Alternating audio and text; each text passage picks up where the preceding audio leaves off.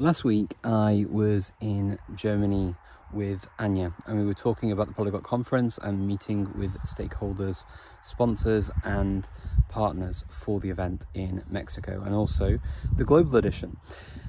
We decided that it would be a good idea to leave the call for papers open for one more week.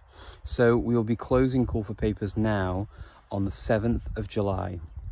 You can ignore any dates that you see that are earlier than that. You are still able to apply to speak. We look forward to hearing from more of you to speak at both events. And also, if you want to take part, particularly in the event in Cholula, make sure you pre-register as soon as possible because we are going to be restricting numbers. Looking forward to seeing you at the global event in our live environment online, as well as in Cholula, Mexico.